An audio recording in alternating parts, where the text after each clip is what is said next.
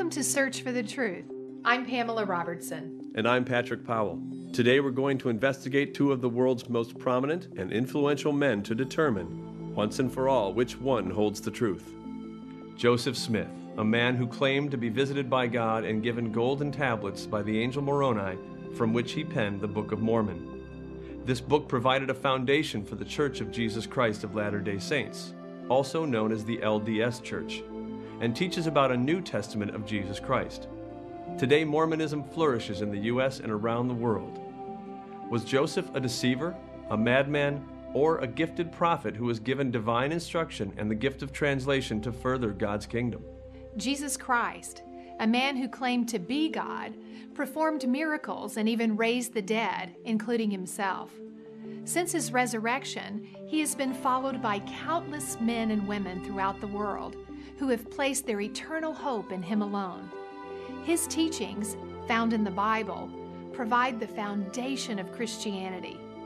Did he become a God through the faithful keeping of his ordinances, or has he always been the only true God? The Bible claims to be the inspired Word of God, and it commands us to test all things, hold fast that which is good. Joseph Smith's writings claim to be another testament of Jesus Christ, and proclaim to the world that the Book of Mormon is the most correct of any book on earth. LDS Apostle Orson Pratt once stated, "Convince us of our errors of doctrine, if we have any, by reason, by logical arguments, or by the Word of God, and we will be ever grateful for the information." Christianity and Mormonism, are they compatible? Do they share a common history? Both claim Jesus is the Christ. Both refer to the teachings of the Old Testament. Both claim to be the truth. However, you may be surprised to discover that there are significant differences. Let's now examine these two men and their teachings.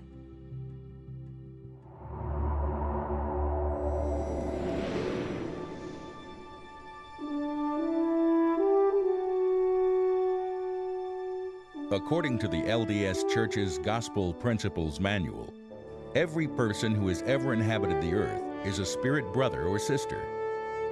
The first spirit born to our heavenly parents was Jesus Christ, so he is literally our elder spirit brother. We needed a Savior to pay for our sins and teach us how to return to our Heavenly Father. Our Father said, "Whom shall I send?" Two of our spirit brothers offered to help. Our oldest brother, Jesus Christ, who was then called Jehovah, said, "Here am I, send me." Satan, who was called Lucifer, also came, saying, "Behold, here am I, send me." After hearing both sons speak, our Heavenly Father said, "I will send the first." Because our Heavenly Father chose Jesus Christ to be our Savior, Satan became angry and rebelled. According to the Bible, Jesus is the Almighty Creator of all, including the angels. In Colossians 1, we read, "For by him were all things created, that are in heaven and that are in earth, visible and invisible, whether they be thrones or dominions or principalities or powers. All things were created by him and for him." The Bible also teaches that Jesus has eternally been God, while Joseph Smith teaches that Jesus had to achieve godhood. There could be no greater contrast than the Jesus of the Bible with the Jesus of Mormonism.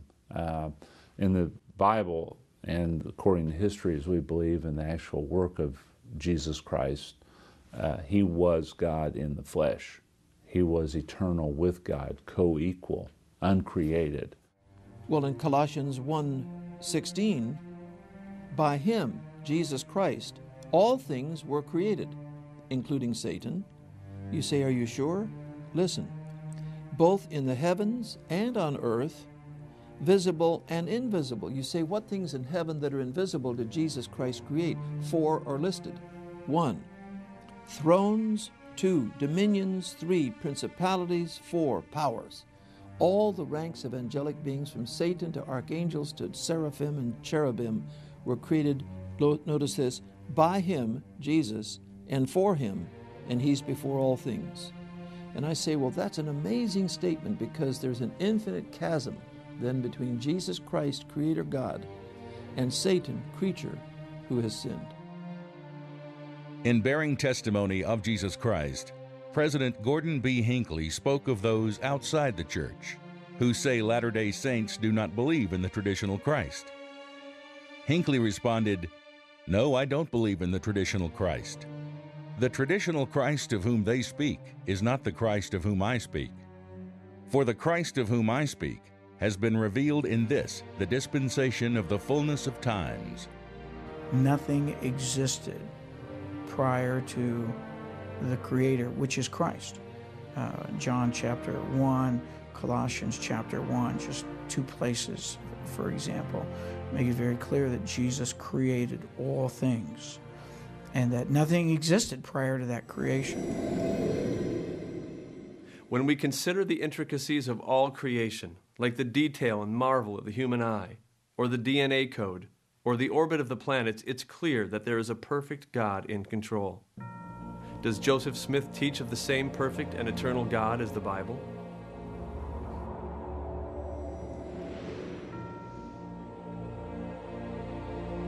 Let's examine the physical aspects of God. According to Joseph Smith, the Father has a body of flesh and bones as tangible as man's, the Son also. However, in John chapter 4, we are told, "God is spirit, and they that worship him must worship him in spirit and truth." The Bible also states, "Before the mountains were brought forth, or ever you had formed the earth and the world, even from everlasting to everlasting, you are God." God has existed for eternity. He alone is the eternal, omnipresent, omniscient, and omnipotent Creator.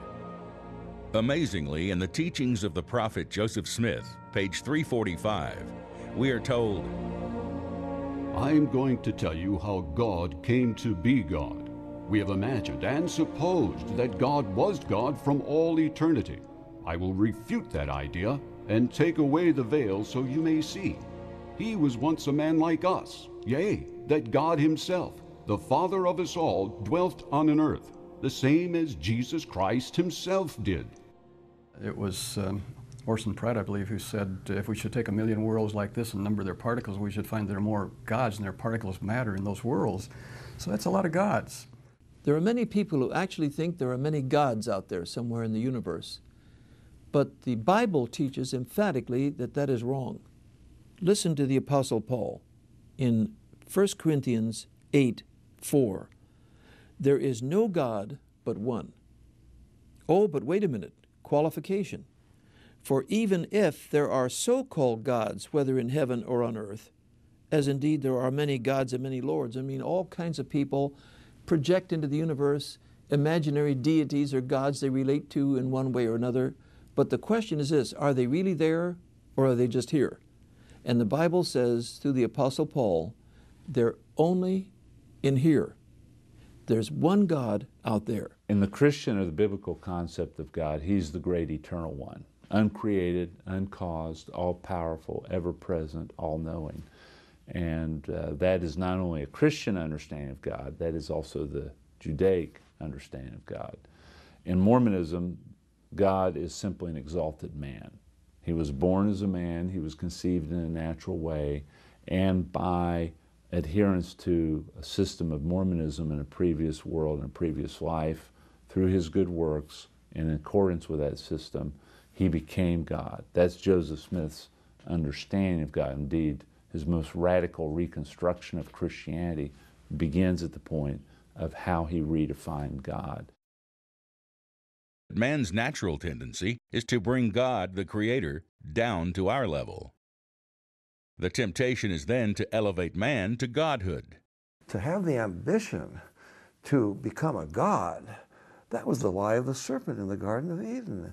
He promised Eve she could become a god.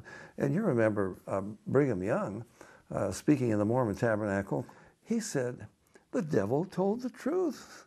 We don't fault Mother Eve for eating the forbidden fruit. That's how we become gods." So Mormonism takes the lie of the serpent. It's based on the saying that the lie of the serpent is the truth. Consider the Egyptians, the very ones who supplied the papyrus from which Joseph Smith brought forth his Book of Abraham.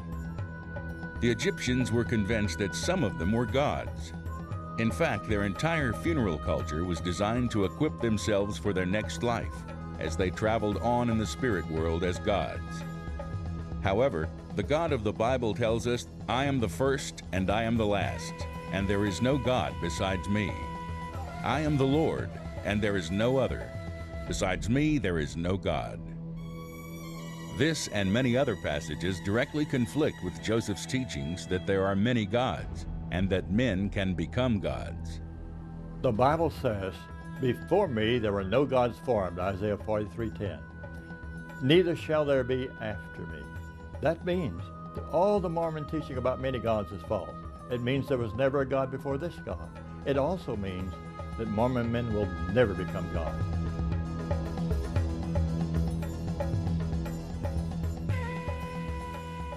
In Joseph Smith's Pearl of Great Price, Abraham and his wife Sarah are on their way to Egypt when Abraham is visited by the Lord, saying, "The Egyptians will find beauty in your wife and will kill you and take her for their own."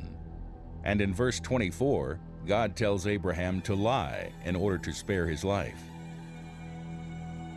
The book of Abraham began by authorizing lying by God. Okay, where Abraham goes down into Egypt and he tells the Pharaoh that his wife is actually his sister. This is similar to the Bible version, only in the book of Abraham, God is telling Abraham to lie.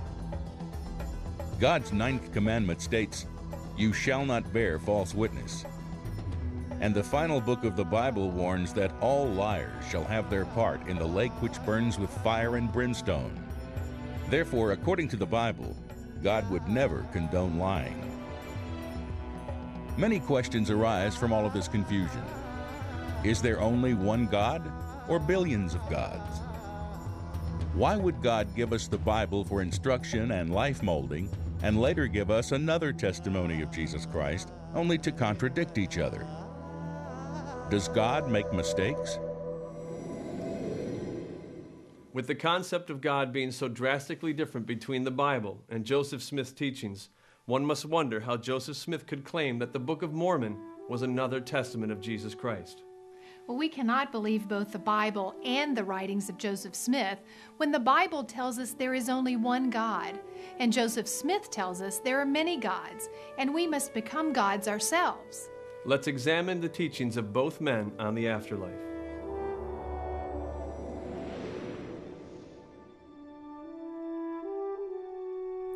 You just don't pay lip service to Jesus. You enter into him. You become a part of him.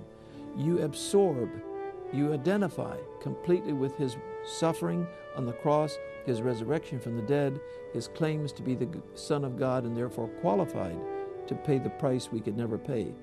And once we believe in him in that deep sense of commitment, which can be instantaneous, in fact, it has to be, at that moment, we have eternal life. In Christianity, eternal life is a gift. It's the most radical understanding of how one goes to heaven, is resurrected, has eternal life in the religious realm. By grace you're saved through faith. It is the gift of God. Why is it a gift? Because Jesus Christ did something that we couldn't do for ourselves. He died on the cross, satisfied God's sense of justice against sin, paid the price for our sins, was raised eternally through the resurrection with a glorified body. When we put our faith and trust in him, repenting of sins and believing in him, we receive salvation as a gift. That's why the thief on the cross could be saved. Joseph Smith's revelation in section 76 of the D&C describes 3 degrees of glory for all mankind and how to obtain each degree. The third and lowest kingdom is the telestial, the glory of the stars. According to Joseph Smith, this kingdom is for the liars and adulterers and sorcerers and whoremongers and whosoever loves and makes a lie. The terrestrial degree of glory is the middle kingdom and is inhabited by those who died without the law. They accepted Jesus in the spirit world. They are the honorable men of the earth who were blinded by the craftiness of men. The celestial kingdom is the highest kingdom. This is where God reigns upon his throne forever and ever, having received his fullness and his grace, equal in power and might and in dominion. They are God's, even the sons of God. In Romans 6:23, it talks about, although the wages of sin is death, the gift of God, the gift, is eternal life. In order to gain access into the celestial heaven, Joseph Smith's revelation requires keeping the 10 Commandments, as well as all the commandments found throughout the 3 sacred Mormon books, be baptized into the Mormon Church, tithe, get married in the temple, obey the word of wisdom, be baptized for the dead, magnify the church callings, and the list goes on. It is only by trusting him that we come to be able to enjoy the glory of heaven. I am the way, the truth, and life, and no one, not one person, comes to the Father but through me. There is no religion in the world that believes this except the religion of the Bible. Because every religion in the world says we just have to do something to contribute. We have to earn our way. We have to somehow please God with ourselves and our attitudes and our words and deeds. Impossible. According to the Bible, repenting of our sins and faith in Jesus Christ is the only way to gain eternal life. In John, Jesus was asked, "What shall we do that we may work the works of God?" Jesus answered and said to them, "This is the work of God, that you believe in him whom he has sent." In fact, the Bible refutes the ordinances in Joseph Smith's Articles of Faith by stating, "For by grace you have been saved, through faith, and that not of yourselves. It is the gift of God, not of works, lest anyone should boast." Joseph Smith said, I have more to boast of than ever any man had. I am the only man that has ever been able to keep a whole church together since the days of Adam. Neither Paul, John, Peter, nor Jesus ever did it. I boast that no man ever did such work as I. The followers of Jesus ran away from him, but the Latter-day Saints never ran away from me yet. Jesus said, "I will build my church, and the gates of Hades shall not prevail against it." It is Jesus who has been building his church for 2,000 years. Joseph Smith's Doctrine and Covenants teaches that Joseph himself holds the keys to the kingdom of heaven. And if Joseph Smith holds the keys to heaven, then how can Jesus claim, "All authority has been given to me in heaven and on earth"? God's word tells us that there is one God and one mediator between God and men, the man Christ Jesus.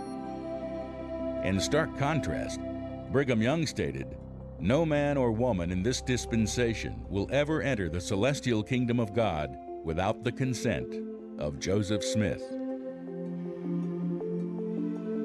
In the Bible, it is clear that our salvation rests in the hands of Jesus Christ alone. Why? Because from the beginning, God's Word tells us that the penalty for all sin is death, both physical death and spiritual separation from God. To pay this penalty, a person must be sinless, be infinite to pay the infinite penalty for mankind's sin, die as a substitute by shedding of blood to pay sin's penalty, and rise from the dead to defeat sin and death. No other person could do what Jesus did. Therefore, only faith in Jesus' death on the cross and resurrection can save a sinner. Can we know that we have eternal life? Scripture states, "These things I have written to you who believe in the name of the Son of God, that you may know that you have eternal life, and that you may continue to believe in the name of the Son of God."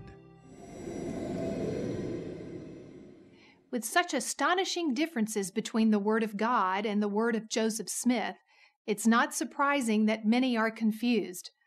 Only one can be the true Word of God. So how do we determine which book contains the truth? There are many ways to prove the validity of the Word of God. two of which are the physical facts found in archaeology and the spiritual truths found in prophecy.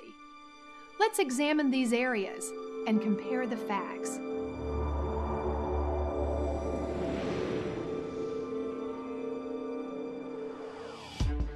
Joseph Smith's writings are now over 150 years old. If they are true, then they should be easily validated by historical and archaeological evidences. However, BYU Professor D. Green confesses, no Book of Mormon location is known with reference to modern topography. Biblical archaeology can be studied because we know where Jerusalem and Jericho are, but we do not know where Zarahemla and Bountiful were or are, or any other Book of Mormon location for that matter.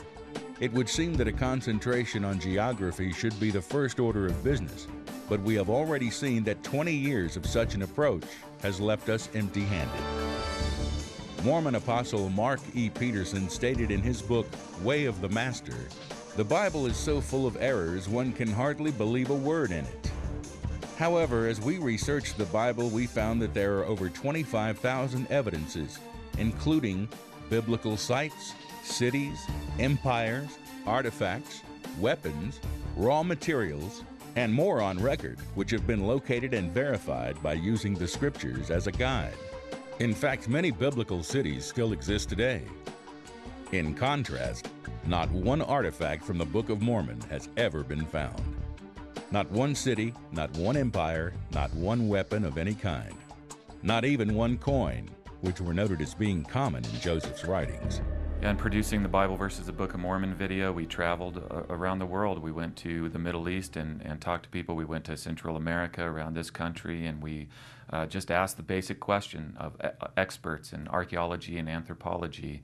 And in all cases, for the Bible, we saw the historical reliability of the biblical account. And for Joseph Smith's writings, it was non-existent. There was nothing. We could find nothing. Joseph Smith claimed there were huge cities, 38 cities in the Americas. Huge cities, and yet not one single city has ever been dug up. When you go to Israel, you find all kinds of biblical cities. You can find where Jerusalem is even today. You know where Bethlehem is even today. We have historical artifacts, we have the written language, we have engravings, we have cities. You can study Hebrew and Greek. And yet when we looked at the Book of Mormon, we found none of these things checked out. There were no inscriptions for the Book of Mormon people. There was no group of people you could identify as the Book of Mormon peoples. There's not a location that you can identify as a Book of Mormon site. The Mormon Church won't even commit itself to a map of where the Book of Mormon was supposed to have happened. I would think if this is such a great faith that's going to change people's lives for eternity, that we would be able to have some kind of source for the information of which it's built upon that we can see. How about some archaeology? Where is this? No one's ever found any archaeological evidence to support the stories of Mormonism. It's all myth. Nowhere will you find a Mormon map that tells you where these cities are, because they didn't exist. And when you base your faith on something, you're going to spend eternity either in heaven or hell. Would you want to base your eternity on something that is totally unknown? According to the Book of Mormon, on Hill Cumorah in Palmyra, New York, where Joseph once lived, there was said to have been a great battle between the Lamanites and the Nephites. In this war, there were tens of thousands of men who died in battle. However, to this day, not one artifact has been found from this mighty war. In fact, during the time period described in the Book of Mormon in which the battle took place, the Americas did not have the ability to produce the metal weapons described. The evidence to support Joseph's writings simply does not exist.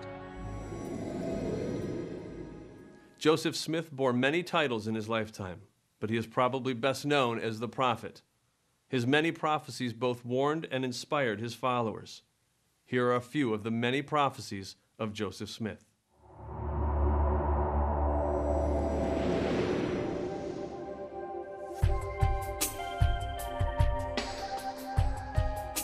Joseph Smith told of the inhabitants of the moon as being about 6 foot tall, dressed like Quakers, and living to be about 1,000 years old. Since Neil Armstrong's walk on the moon in 1969, we now know there are no Quaker-looking people on the moon.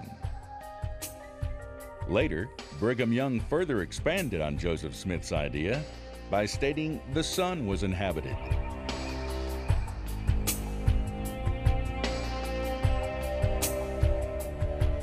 The city of New Jerusalem, which city shall be built beginning at the temple lot, which is appointed by the finger of the Lord in the western boundaries of the state of Missouri, and dedicated by the hand of Joseph Smith, beginning at this place, even the place of the temple, which temple shall be reared in this generation.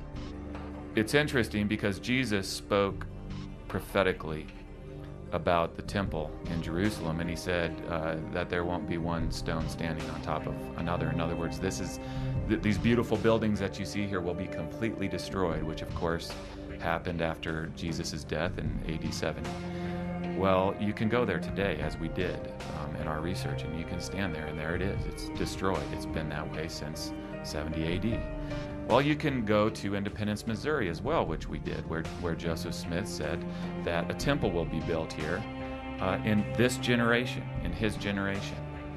And you can go there and look, and there's no temple. It's a flat field. Verily, thus saith the Lord, it is wisdom in my servant David W. Patton, that he settle up all his business as soon as he possibly can, and make a disposition of his merchandise, that he may perform a mission unto me next spring in company with others, even 12, including himself, to testify of my name and bear glad tidings unto the world.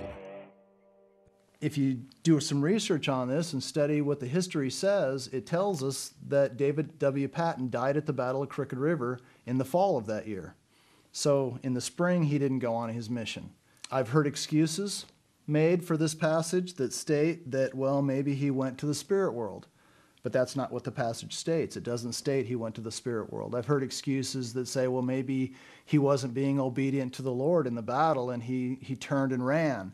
But that's not the case either. He was actually chasing down the enemy when he got shot in the chest and died. And he died in good standing with the Mormon Church. The excuses I don't think hold any water, because in Doctrine and Covenants chapter 1, it says this: search these commandments, for they are true and faithful, and the prophecies and promises which are in them shall all be fulfilled. What I, the Lord, have spoken, I have spoken, and I excuse not myself. And though the heavens and the earth pass away, my word shall not pass away, but shall all be fulfilled, whether by mine own voice or by the voice of my servant, it is the same. And this passage just says that you can't make any excuses for a prophecy that doesn't come true. If it doesn't come true, then it proves that it was a false prophecy.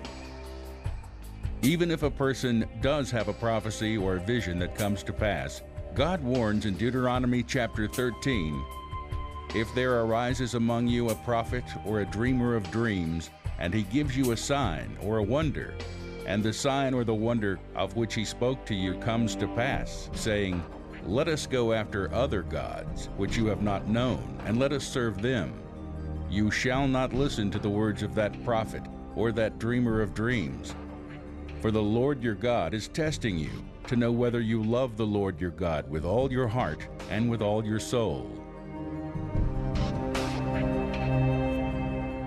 The biblical requirement for God's prophets is 100% accuracy.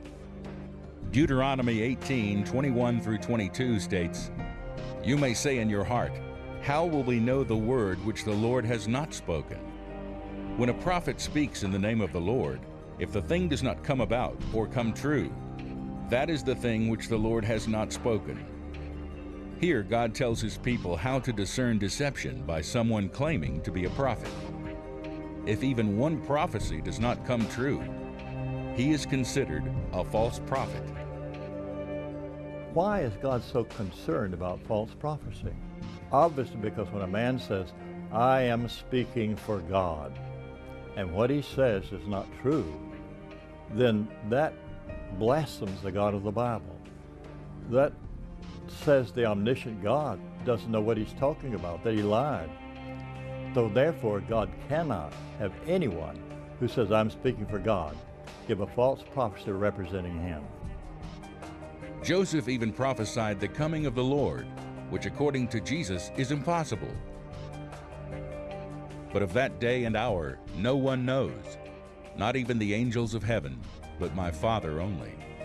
Even so, this is what Oliver Cowdery recorded in 1835. President Smith then stated that the meeting had been called because God had commanded it, and it was made known to him by vision and by the Holy Spirit. It was the will of God that they should be ordained to the ministry and go forth to prune the vineyard for the last time, for the coming of the Lord, which was nigh, even 56 years should wind up the scene. The 56th year passed in 1891. Remember, it only takes one false prophecy for a man to be a false prophet. There are over 300 prophecies concerning the life, mission, death, and resurrection of the Redeemer. Only the Bible lays out mankind's history and precisely details the life of Jesus Christ. Joseph Smith, Prophet of the Restoration, is the latest film being shown in LDS Welcome Centers across the country and depicts Joseph Smith as a wonderful family man who is persecuted for his beliefs, but prevails due to his tremendous faith and miraculous works. Joseph is even shown healing the sick in Nauvoo. Although this film is very emotional and inspiring, it has no more reality to it than any other fictional story created by Hollywood. Let's now examine the historical documents about the true character of Joseph Smith.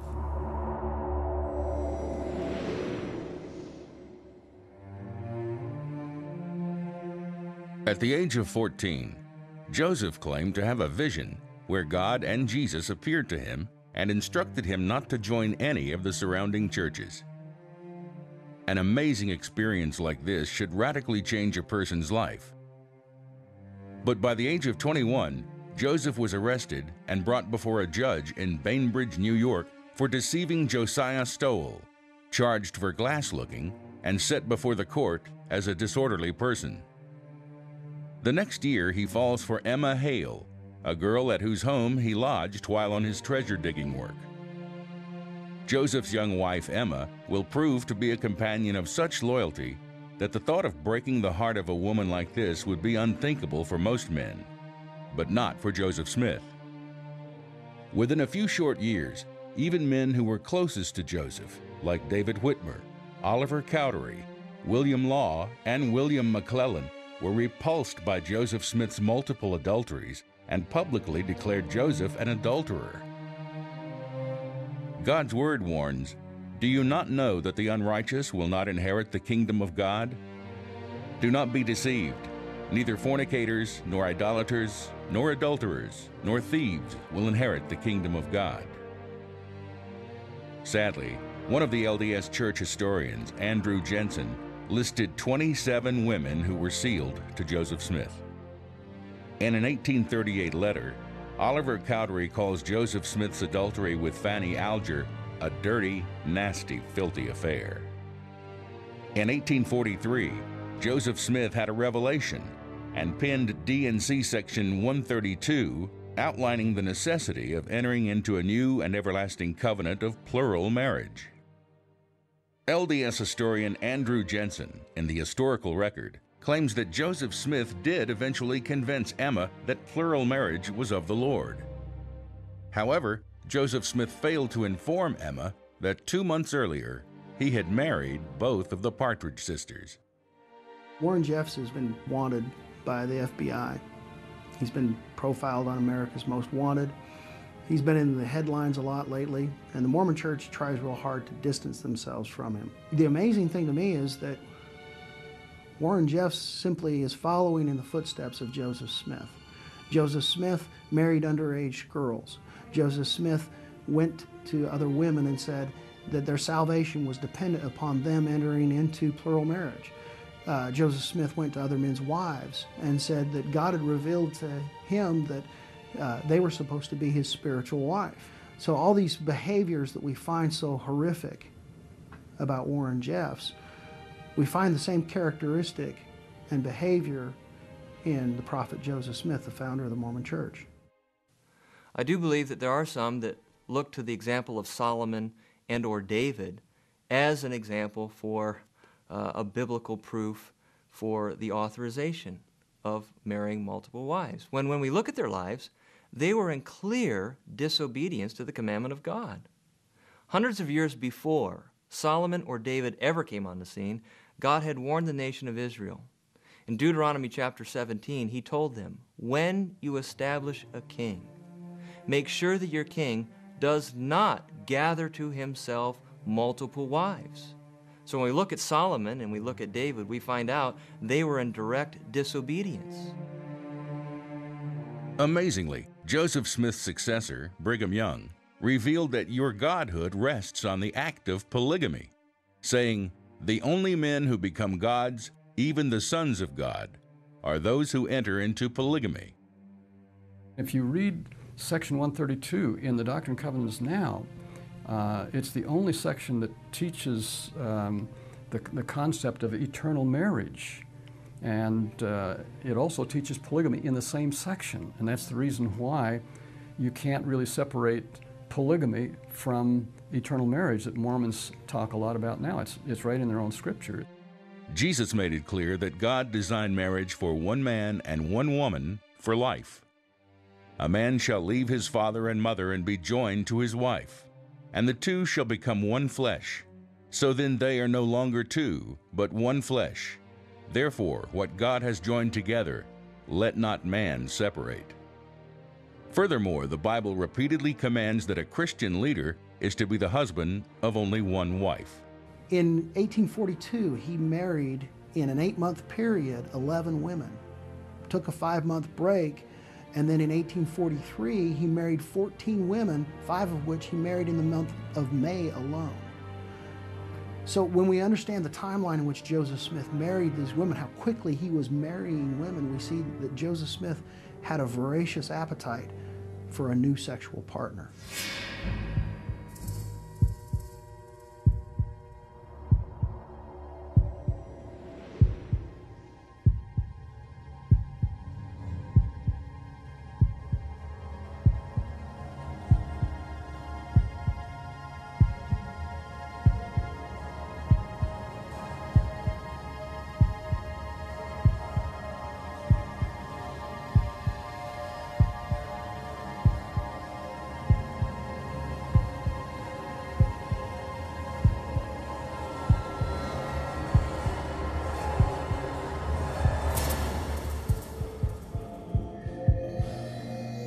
Joseph Smith recorded several different accounts of his first vision in an American prophet's record, the Diaries and Journals of Joseph Smith. Smith's earliest account mentions Jesus appearing, but does not include God the Father. Some have an angel appearing, while others have multiple angels. But the official vision of the LDS Church has God the Father and Jesus appearing. However, since this vision is dated prior to Smith's ordination to the priesthood, this would conflict with Joseph's writings in section 84, where he says, "Without the authority of the priesthood, no man can see the face of God, even the Father, and live." Even so, there are 9 varying accounts of this divine first vision, differing on the date, who appeared, and what the message was. The first vision is considered the foundation and cornerstone of the Mormon religion. It is the turning point when Joseph Smith became a prophet of God and began his life's work of turning Christians away from the false churches that had been created after the decline of the Apostolic Church. And yet the discrepancy of these visions and the lack of unity between the LDS Church of today and Brigham Young leaves us questioning the authenticity of Joseph's first vision. Our whole strength rests on the validity of that vision. It either occurred or it did not occur. If it did not, then this work is a fraud. If it did, then it is the most important and wonderful work under the heavens.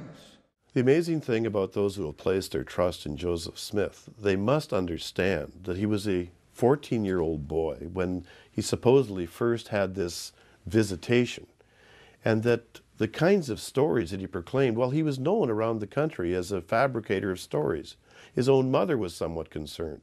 And when he got married, his father-in-law didn't really want anything to do with him because he was known as a fabricator of stories. When we was investigating the First Vision, this was supposed to be a monumental thing to the Mormon Church. But then we found out there's different versions of it that the church didn't tell us about. They've got one standardized version now that you can find in most of the Mormon literature that is up to date now. But to me, that something that was so monumental, if God was to come and talk to me, I think I could probably get most of the story straight.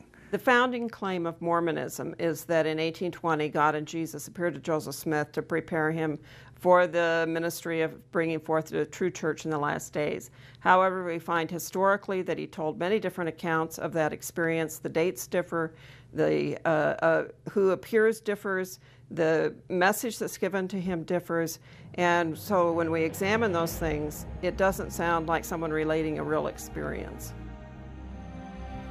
It is most likely these inconsistencies which led Brigham Young in 1855 to preach a sermon in which he denied that the Lord came to Joseph Smith in the first vision. Young stated that Joseph had actually been visited by an angel, which informed him that he should not join any of the religious sects of the day.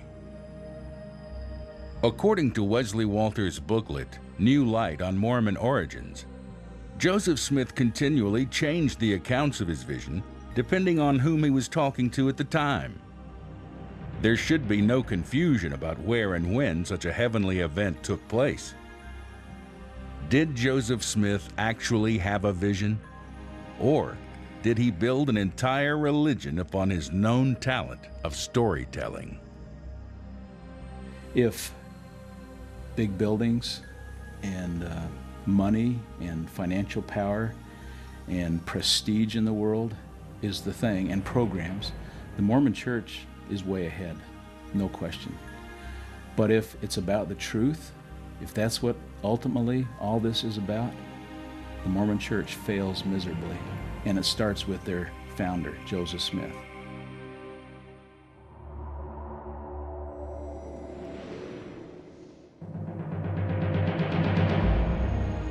Joseph Smith, his father Joseph Sr., and his brother Hiram were actively involved in the occult while living in Palmyra, New York. Joseph Sr. considered his money digging an occupation and often brought Joseph Jr. with him on his expeditions. This involved special rituals and ceremonies which were performed for the purpose of obtaining buried treasure. It is through these expeditions that Joseph found his beloved seer stone, which he used to try to locate treasures of gold and silver. Joseph would place his magical rock into a hat and pull the hat up to his face to block out all light. By doing this, he claimed he could see supernaturally and would help those who were digging by locating the place where the treasure was buried and observing the spirits that were guarding it. Joseph and his father's money digging continued until at least March of 1826. On March 15, 1842, Joseph joined the Masons, which is an organization that believes Jesus is not divine and is on the same level as Buddha, Muhammad, or any other religious teacher. Within one day, Smith rose to the highest degree, which is the sublime degree. Joseph's Masonic membership affected the development of the Mormon Church in many ways, but the most significant area appears to be in the development of the Mormon temple ceremonies. On May 4, 1842, only 2 months after joining the Masons, Joseph introduced the Temple Endowment Ceremony. LDS historian Dr. Reed Durham had this to say about the Masonic influence on the Mormon religion. There is absolutely no question in my mind that the Mormon ceremony, which came to be known as the Endowment, introduced by Joseph Smith to Mormon Masons, had an immediate inspiration from Masonry. It is also obvious that the Nauvoo temple architecture was in part Masonically influenced. Indeed, it appears that there was an intentional attempt to utilize Masonic symbols and motifs. I suggest that enough evidence presently exists to declare the entire institution of the political kingdom of God, including the Council of 50, the Living Constitution, the proposed flag of the kingdom, and the anointing and coronation of the king, had its genesis in connection with Masonic thoughts and ceremonies. It appears that the prophet first embraced Masonry, and then in the process he modified, expanded, amplified, or glorified it. Dr. Durham also said, included in the actual vocabulary of Joseph Smith's counsel and instructions to the sisters were such words as ancient orders, examinations, degrees, candidates, secrets, lodges, rules, signs, tokens, order of the priesthood, and keys, all indicating that the society's orientation possessed Masonic overtones. In April of 1974, Dr. Durham announced an important find, not realizing the implication of his discovery. In his presidential address to the Mormon History Association, he spoke of yet another interesting occultic article called the Jupiter Talisman, which was described by Joseph's wife Emma as one of the prophet's intimate possessions. Dr. Durham had this to say about the mystical powers of the talisman. When properly invoked, with Jupiter being very powerful and ruling in the heavens, these intelligences, by the power of ancient magic, guaranteed to the possessor of this talisman the gain of riches and favor and power and love and peace, and to confirm honors and dignities and counsels. Talismanic magic further declared that anyone who worked skillfully with this Jupiter table would obtain the power of stimulating anyone to offer his love to the possessor of the talisman, whether from a friend, brother, relative, or even any female. In the same address, Dr. Durham also stated, in some very real and quite mysterious sense, this particular table of Jupiter was the most appropriate talisman for Joseph Smith to possess. Indeed, it seemed meant for him, because on all levels of interpretation, planetary, mythological, numerological, astrological, mystical Kabbalism, and talismanic magic, the prophet was in every case appropriately described. This is a very significant finding, because we keep close to us the things which we find important, and for Joseph, that was riches, power, and his love of women. We know that these were the beliefs of Joseph Smith right up until he took his last breath. This talisman was found in Joseph's pocket the day he died in Carthage.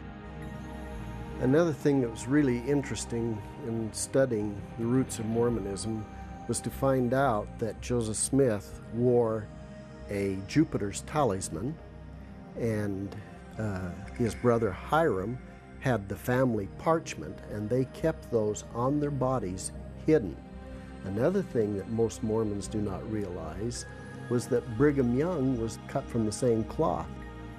He wore a bloodstone around his neck as protection until the day he died.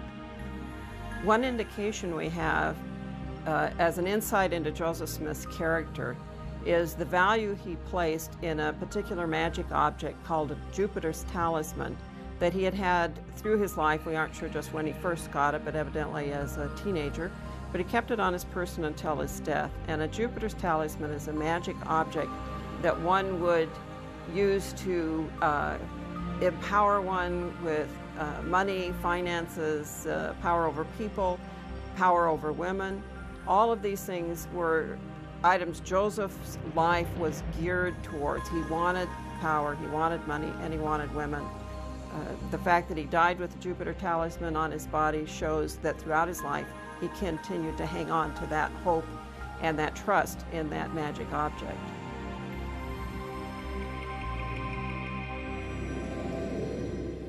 Drastically different than that portrayed in the latest film Joseph Smith, Prophet of the Restoration, the Book of Mormon was not translated from the golden plates. According to his scribes, the plates were usually either hidden in the woods or covered by a cloth in the room during translation.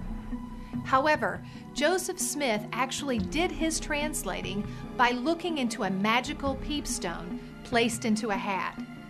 Why would God and the angel Moroni preserve the golden plates for over 1,400 years to be disregarded during the translation process? As we found out, this was not the only time the peepstone method was used by Joseph Smith. In 1826, 4 years before the publication of the Book of Mormon, Joseph was arrested and charged for using his peepstone method to deceive the elderly Josiah Stowell while attempting to locate buried treasure on his farm. Here is the method Joseph used to translate the golden plates according to David Whitmer, one of the 3 witnesses to the Book of Mormon and one of the secretaries Joseph Smith used to dictate the Book of Mormon.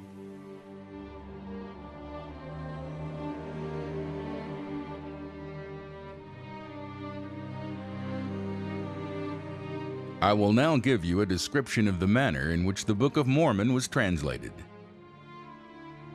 Joseph would put the seer stone into a hat and put his face in the hat, drawing it closely around the face to exclude the light, and in the darkness the spiritual light would shine. A piece of something resembling parchment would appear, and on that appeared the writing. One character at a time would appear, and under it was the interpretation in English. Brother Joseph would read off the English to Oliver Cowdery, who was the principal scribe, and when it was written down and repeated to Brother Joseph to see if it was correct, then it would disappear. And another character with the interpretation would appear.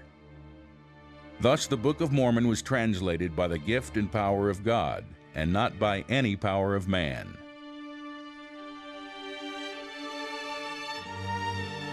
This translation method was affirmed by David Whitmer, Martin Harris, Oliver Cowdery, and Emma Smith, among others. And it is this unbiblical method of translation that Joseph Smith boasted the bold claim that the Book of Mormon was the most accurate book in existence. If this book was translated by the gift and power of God, we must ask the question, why have there been thousands of corrections to the Book of Mormon, many of which relate to doctrinal and historical issues? The Bible tells us that all Scripture is given by inspiration of God, and that prophecy never came by the will of man, but holy men of God spoke as they were moved by the Holy Spirit. In other words, God's Spirit directly inspired the prophets to write the Scriptures. Biblical revelations never involved occult rituals or objects. Since the golden plates were not used during translation, Joseph Smith was the only person who could verify that they truly existed. Initially, Joseph's witnesses vouched for Joseph and the golden plates. But when pressed by the public, Joseph's witnesses stated that they saw the golden plates through the eyes of faith and never physically saw or handled them. More importantly, Joseph was using the same occult object to find buried treasure as he used to translate his scripture. Why wouldn't the original gold plates, why wasn't that put on display so people can see? And their answer was that because it's sacred. I said, well, what is sacred? The gold? Because obviously if you can have what was written on the gold plates, it only leaves the material itself, the gold. Is that sacred? Joseph Smith claimed that an angel told him that the plates of the record for the Book of Mormon were in a hill, and he was to translate these by the power of God. And yet, from his story and those around him, we find that the method he used to translate was actually a magical stone that he already had possessed before he got the plates. And he used this magical practice to decipher, supposedly, the translation off the plates. Paul said to the Galatians, here was somebody who had been given the gospel of Jesus Christ. And he had heard that they started to believe another gospel. And it pained him because here was a shepherd who had loved these people, and he saw that they had begun to mix the truth with some sort of false doctrine. And he wrote to them in Galatians chapter 1, he said, listen to me, please. If somebody comes to you with any other gospel, any other doctrine, even if I do it, another person, or an angel from heaven, just like Moroni. He says it is not a real gospel, it's a false gospel. Let that person be accursed. So it's interesting how some people would go from the Bible to another gospel, such as is in the Book of Mormon, and it's interesting that the Book of Mormon is subtitled Another Testament of Jesus Christ. The issue is, if what Joseph said conflicted with what the Bible says, then he wasn't getting inspiration from God. On April 23, 1843, 6 bell-shaped brass plates covered with undecipherable engravings were unearthed near Kinderhook, Illinois, 70 miles south of Nauvoo. These plates have come to be known as the Kinderhook plates. Soon after their discovery, the plates were taken to Joseph Smith to be examined and translated. Here is a statement from Joseph Smith as recorded in the History of the Church, May 1st, 1843. I have translated a portion of them and find they contain the history of the person with whom they were found. He was a descendant of Ham, through the loins of Pharaoh, king of Egypt, and he received his kingdom from the ruler of heaven and earth. In 1980, an LDS history professor, Stanley B. Kimball, secured permission to subject a remaining plate to a series of tests to prove their validity. He had the plate examined by the Department of Materials Science and Engineering at Northwestern University, using a scanning electron microscope and an X-ray fluorescence analysis. Professor Kimball described the results of the test in the official Mormon Church publication, The Ensign, August 1981, pages 66 through 70. A recent electronic and chemical analysis of a metal plate brought in 1843 to the prophet Joseph Smith appears to solve a previously unanswered question in church history, helping to further evidence that the plate is what its producers later said it was. A 19th century attempt to lure Joseph Smith into making a translation of ancient-looking characters that had been etched into the plates. These test results validate Wilbur Fugate's later testimony in 1879 to a hoax where he and 2 other men cut out thin pieces of metal and etched markings on them using beeswax and acid to test Joseph Smith. Kimball laid to rest the question that had been posed to LDS leaders in the Mormon community for over 130 years. The Kinderhook plates, which were found authentic and partially translated by Joseph Smith, were a hoax. The introduction page in the Book of Mormon says, after thousands of years, all were destroyed except the Lamanites, and they are the principal ancestors of the American Indians. The Lamanites are described by Joseph as ancestors to the Israelites, inhabiting all of North and South America from sea to sea. In the book of Proverbs, we are told every word of God is pure. He is a shield to those who put their trust in him. Do not add to his words, lest he rebuke you and you be found a liar. If it could be proven absolutely that the American Indians were not descendants of the Lamanites, then Joseph Smith perpetrated a gigantic fraud in the very book he claimed was inspired from God, the Book of Mormon. Well, such irrefutable evidence has been found using one of our strongest technological discoveries, DNA.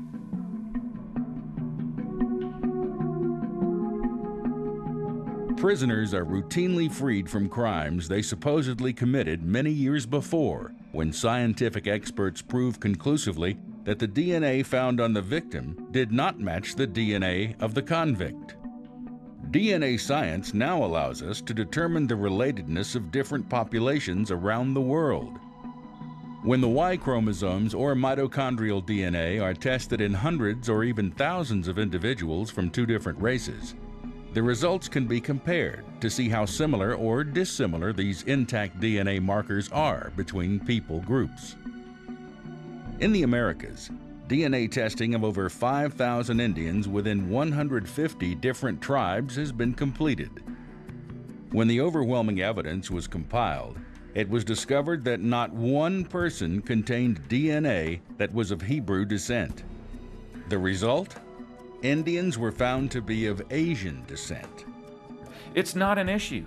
The DNA issue of whether Native Americans come from a Hebrew descent is not an issue. Once you get outside of Mormonism, it is not an issue. It is not a debate.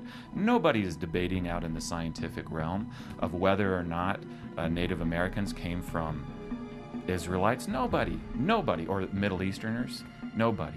In order to be a Mormon, one must trust in the stories of Joseph Smith. And if these stories can be proven to have been fabricated or untrue, then the very basis of their faith is erroneous. Modern science has conclusively proven Joseph to be a deceiver in his allegation that the Indians were descendants of the Hebrews. Sadly, this is just one of the many lies fabricated by Joseph Smith. For generations, scholars have shown irrefutable evidence that the Book of Mormon, as well as the Doctrine and Covenants and Pearl of Great Price, are fallible, faulty documents, contradicting each other as well as contradicting the Bible. It has been well documented that the Book of Abraham, which Joseph claimed was translated from an Egyptian language on papyri, was also completely false. We have not found one non-LDS Egyptologist who supports his translation. I first became aware that the Book of Abraham had a problem when I'd been studying other Mormon literature and anthropology and realized that the story that Joseph Smith told about it just did not make sense, and it just did not correlate. There were so many other problems with the Book of Mormon and with other claims that Joseph Smith had made that the Book of Abraham seemed fantastic. And it struck me as particularly odd, since Egyptology is such a known science. Since the papyri had been rediscovered and were available for study, there should be Egyptologists being struck between the eyes like a bolt of thunder on the road to Damascus and converting to join the Mormon Church, once they found out that Joseph Smith had translated these before anyone could even translate Egyptian. Of course, the truth was that the Egyptologists knew perfectly well that the Book of Abraham contained nothing that Joseph Smith ever said it did. Part of the papyri translated by Joseph allegedly shows a priest about to sacrifice Abraham on an altar. But in reality, it has been discovered that the papyri actually depicts a common funeral text many centuries after Abraham's time. Egyptologists uniformly agree on this conclusion, destroying Joseph Smith's translation of the Book of Abraham. We can only conclude from this evidence that this book was an elaborate fraud by Joseph Smith.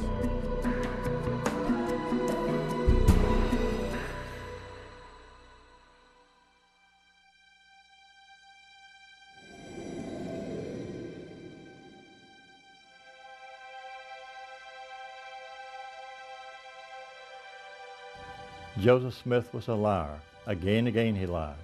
Joseph Smith said that there were cities all over America that held many, many people in South and Central America. Not one city has ever been found, not one crumb, not one remain. And yet in the Bible, multitudes of cities have been found, just as the Bible said. Joseph Smith was a complete deceiver. He deceived people into believing that he had a revelation from God when he did not. The Book of Abraham has been proven false, and Joseph Smith along with it. The DNA evidence showed he was false about what he said, that the Lamanites and then the Indians descended from Israel, from the Jews. It was proven they did not. He lied about that. He was a liar from the very beginning. He was a false prophet. Do you want to follow a man like this? Do you want to know truth about who God is and how to know Him and how to be with Him forever? Then listen to this book, which is free of error, because God can't lie. He makes no mistakes. Trust me, friend, just open this and read it for yourself. Don't let people tell you that. You find out for yourself. Your eternal destiny is at stake. It's a question of what the truth is. It's a question of what the evidence is. It's a question of, did a man come along 1,800 years into the history of Christianity and totally revise what Christianity says and what the Bible says? And that's what we believe Joseph Smith did. Therefore, I would greatly encourage any Mormon or any person who's thinking about Mormonism to examine objectively the life of Joseph Smith, the reliability in the teachings of the Book of Mormon, over against the Jesus of the New Testament and the reliability of the Bible and its truthfulness. The Mormon people are a precious people. They're worth the battle. They're worth fighting for. There's a tremendous amount of respect that I have for them and their dedication and how hard they're seeking and the burden that they're willing to carry in their impossible attempt to live up to their impossible gospel demands. And we're fighting for the Mormon people because we love them and because we want them to see the glory of Christ and His true glory. And we want them to escape this lie. One of the things that I tell our congregation almost every Sunday is you have sermon notes. Virtually every verse I quote in Scripture is on there because you need to go home and check me out. You need to see what the Bible has to say, not what John says, not what Joseph says, not what anybody says, but God. What does God say about these issues? You need to check these things out. It is your soul, your eternal soul, that is on the line. And there is no reset button at the judgment. There is no finger pointing, but he misled me. You have an obligation for the sake of your soul, as well as to be able to share the truth with your family, people you love, to check out what God's Word has to say on these issues and not what somebody else had to say. And the answers are found only in the Word of God, which is the Bible. What I've discovered is when you counter Mormon theology with biblical fact and you back them up into a corner, they most always go back to, well, I've experienced the testimony. And so when you ask them, well, what do you mean by the testimony? Is that the burning in the bosom? They say, yes, of course. And you too could have the experience of the burning in the bosom. All you need to do is ask God if what Joseph Smith said is true. Now, isn't this amazing? To stake your eternal life based on some kind of a feeling, a subjective feeling. Where would you find that in the Scriptures? Absolutely nowhere. My faith that I will be spending eternity in heaven with Jesus Christ is dependent upon understanding who He is and what He's done. The shed blood of Jesus Christ. His life was sacrificed upon the cross. His blood was shed. He died. He's resurrected. He lives today. And if I would believe in Him and who He is and what He's done and acknowledge who I am and what I've done and ask for forgiveness, then I can spend eternity with Him. It has nothing to do with a burning in the bosom. Everybody wants to make religion so hard, and they want to put so many tags and so many things and label it of so many things, and yet religion is so easy. All you have to do is believe in Christ and be saved and confess it, and then that's it. You can go live with God then. It don't have to be, I've got to join this church, and then on top of that, I've got to pay my tithing to get a temple recommend, and then I got to have a temple recommend to get into the temple, and then I got to go to the temple so that I can live with God, so that I can become a God, so I can go have a planet to not be with God. It just don't make sense. When it came to leaving the Mormon church, I had a position back in the primary with the kids on the presidency. I was over the music, teaching the kids the music, and we made little posters and had the words and pictures and stuff for them. And we were going over a particular song that morning. It was called Follow the Prophet. And I remember looking out into the audience and seeing my two girls, my kids, faces looking at me, teaching them this song. And that's just what did it to me. You know, I thought to myself, I'm teaching these kids, let alone my own kids, this song about a prophet that I don't even believe is true, something that is not even right. And that just did something to me that day. And that is the Sunday that I went home, and we never went back. Why would you trust Joseph Smith over the Bible? What is the criteria for testing a prophet? Let's look at that. And I would hope the person would then be able to see Joseph Smith doesn't deserve the honor and recognition that they've always given to him. He doesn't measure up against what God said in the Bible. I remember the words of John. When he wrote that letter, here was a guy who was incredibly in love with the people that he was ministering to. And whenever he spoke to those people, you could tell he was speaking from his heart. And he had one desire, and that one desire, he said, was, I have no greater joy than to see my children walking in truth. And I think that would be my heart to see that people could know the truth. Because Jesus said, if you know the truth will set you free. And so my heart is that any Mormon who would be hearing this would be going back to the Scripture, challenging the words of Joseph Smith, comparing them to the words of Jesus, the one who died for you, the one who loves you, the one who is praying for you right now, interceding. He ever lives to make intercession for you right now. And I'm sure that if you do that, if you truly seek him out in the Bible, I'm sure that Jesus would begin to speak to you and you would know the truth. Now, I just ask you a simple question. Do you want to trust Joseph Smith, who is a fraud, a womanizer, many wives, false prophet, the Book of Mormon? There's nothing to support it. All the evidence is to the contrary. Or would you trust Jesus Christ, who is the Savior, who is God, who became a man? And the Bible is supported by hundreds, even thousands of prophecies, proofs, evidence, history, archaeology. We can prove it. Now, where do you want to rest your hope for eternity? In Joseph Smith or in Jesus Christ and his word? I was born and raised a Mormon for 37 years. My life was built around the Mormon Church, no question about it. Everything I did centered on the idea of how can I serve the church. School took a back seat, work took a back seat, everything took a back seat to the church, including, as I look back, my family. When it came upon me that they had lied to me, that the Mormon Church was not what it purported to be, that Joseph Smith was not the man that they were putting and promoting him forward to be, I was devastated.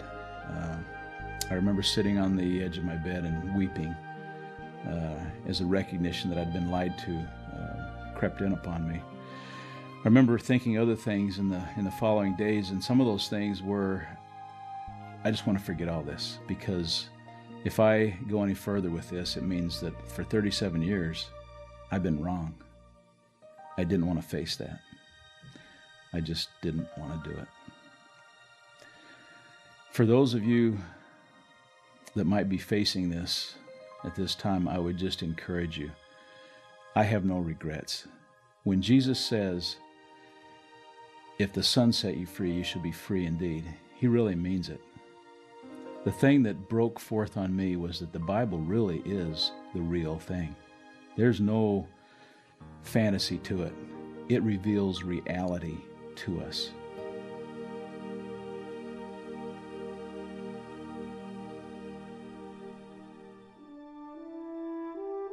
As we have seen, the character of Joseph Smith shows through time after time. From his fabrication of the first vision to his reconstruction of the Christian faith and his desire for women, it is clear that Joseph centered his life around lust, wealth, and power.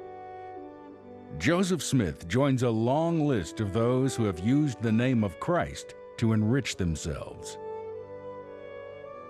Throughout the New Testament, Jesus spoke many times about the sinful nature of man being prevalent in the quest for riches, power, and lust.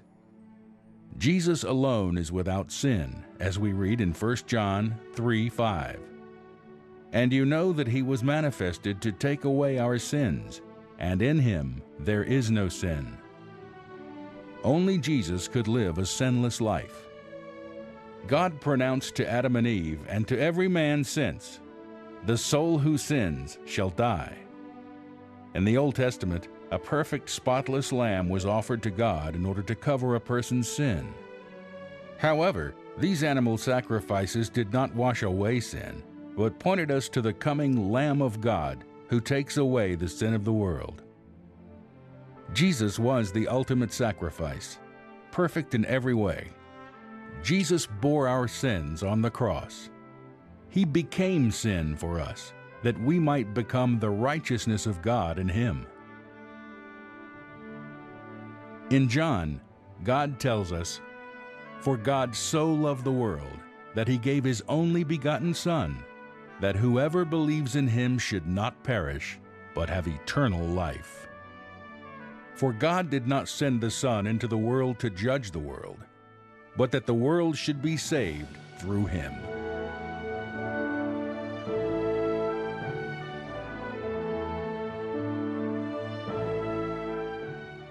When comparing Joseph Smith to Jesus Christ, there is no comparison. If someone were to model their life after Jesus, their attributes would include love, kindness, humility, and compassion. If someone today would model their life after Joseph Smith, they would have to be an adulterer, a thief, a fraud, and a liar. It's no coincidence that Joseph was murdered in the Carthage jail. Why was Joseph in jail? He destroyed a small paper press called the Nauvoo Expositor because he didn't like what they had written about him in their one and only publication. But this was not the first time Joseph was arrested. He had been arrested many times throughout his adult life for things like defrauding people while he was using his glass-looking techniques and creating an illegal bank in Kirtland, Ohio, and fleeing with its monies. So why do so many people follow this man?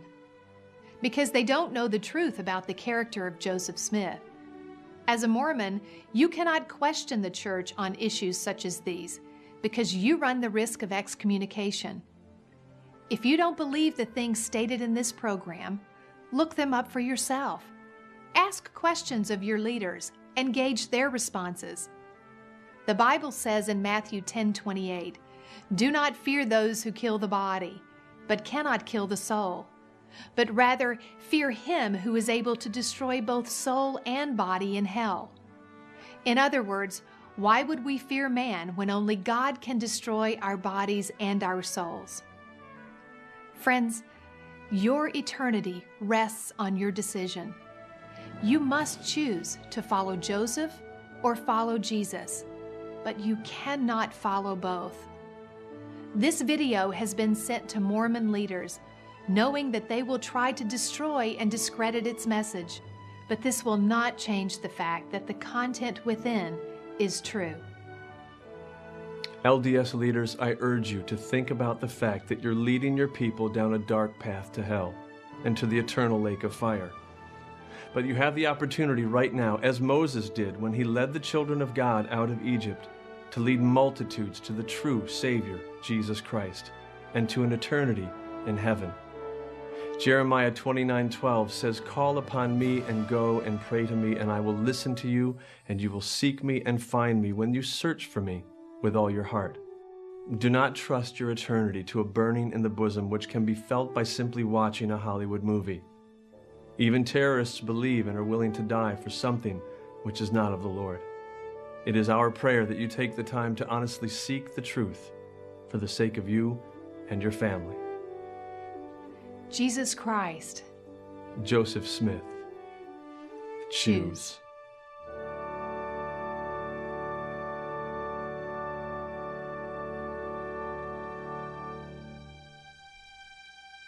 My dear LDS leaders, academics, and friends, our heart goes out to you. You're responsible for many people, millions of people. And if you lead them and they follow you, they may follow you to the lake of fire, without God and without hope. Listen, we pray, and this film is aimed at you, as the book that accompanies the film is aimed at you. We want you to come to Christ, and like Moses of old, lead your people out of Egypt. You can do it. You'd be the hero of all time to the LDS people if you finally admitted Joseph Smith was a false prophet. Beloved, you know that Mormonism is not true. The Book of Mormon is not true. Joseph Smith was not true. Joseph Smith deceived you and deceived your people. Don't go on with this deception. So we pray of you, Mormon leaders, have the courage to admit that you're wrong. We want to lead Mormons to Christ, but even more so, we want you to lead your people out of Mormonism and to Jesus Christ, and do away with these false prophecies and do away with this false prophet Joseph Smith. One thing you can do, LDS friends, and we pray you will, get into the book of John and read carefully. It was written so that you might believe. Get into the book of John. But even now, you can call on the Lord Jesus Christ and simply say, I'm confused. I want to know Jesus, the biblical Jesus. I want to be saved. Lord Jesus Christ, please save me. To confirm that, we have some verses that you might want to read. And one of them is Romans 10:9 and 10. Another is Romans 10:13. And we pray that you'll look at those verses and read them and come out of Mormonism and let Jesus save you. How do you get saved? You simply call on the Lord Jesus Christ, believing he died for your sins, believing he's the eternal God, believing he rose again from the dead, believing that right now he's alive and loves you, will come into your heart and change your life and take away all the fog and confusion about Mormonism. Come to Jesus and pray this simple prayer. Lord Jesus, I want to be saved. Come into my heart and life, Lord Jesus. Save me from my sins. Make me a child of God. I now receive you as my Lord and Savior. In Jesus' name, amen. Please, dear LDS leaders, do that and then lead your people out.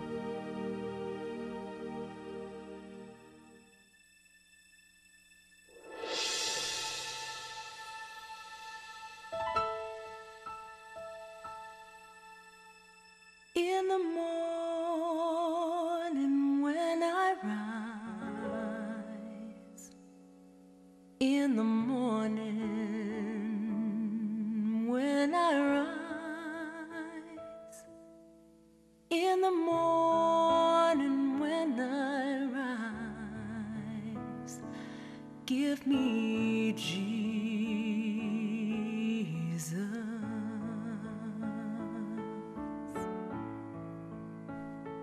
Give me Jesus. Give me Jesus.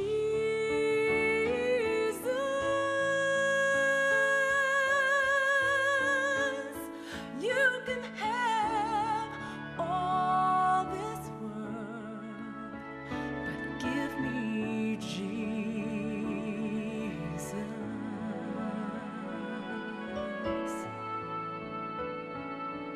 And when I am alone, oh, and when I am alone, and when I am alone, give me Jesus.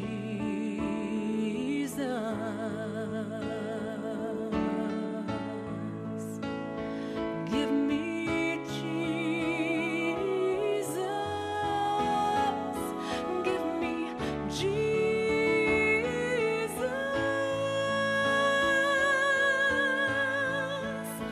You can have all this world, but give me Jesus.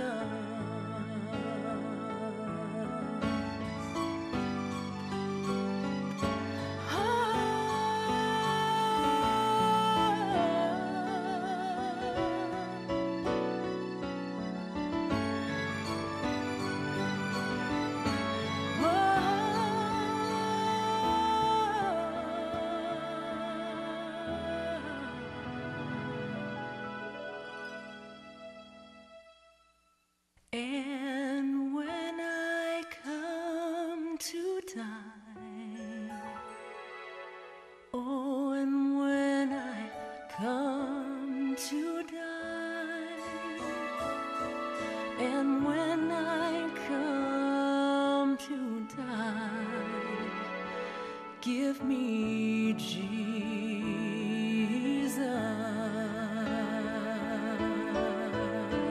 Oh, give me Jesus.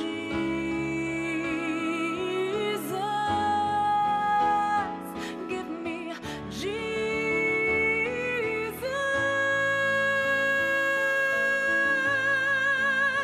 You can have all this world. You can have all this world. You can have all this world.